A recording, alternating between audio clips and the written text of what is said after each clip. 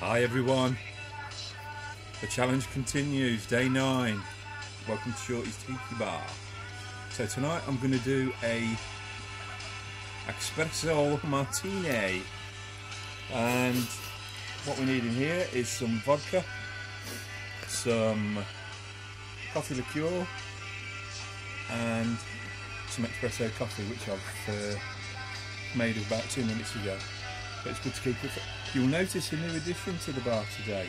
I've actually bought myself a little ice bucket with tongs, I hasten to add, so I don't have to touch the ice. So we just chill the glass, and we've got a few cubes in my shaker.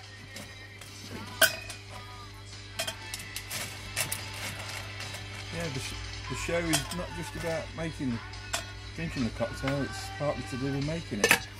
So, into the shaker, cheapest ingredients first, the espresso coffee, 30 ml vodka, and 30 ml of kahula, which is the coffee liqueur, 30 ml. Ooh, look. Get that in there. And then we're going to shake, rattle and roll. Plenty of shaking with this, helps to generate the froth on top. Here we go.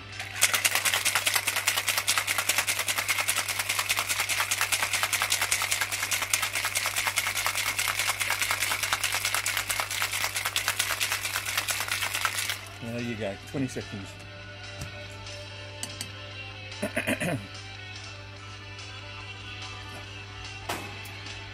I've got my strainer. Ooh, look at this.